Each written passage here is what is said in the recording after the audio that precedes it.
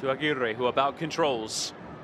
After winning that penalty, Costa now goes for the curler! Now then, Douglas Costa with a trademark goal! And we've got a dramatic one on here. 2 goals in quick succession, and the Galaxy are right back in it.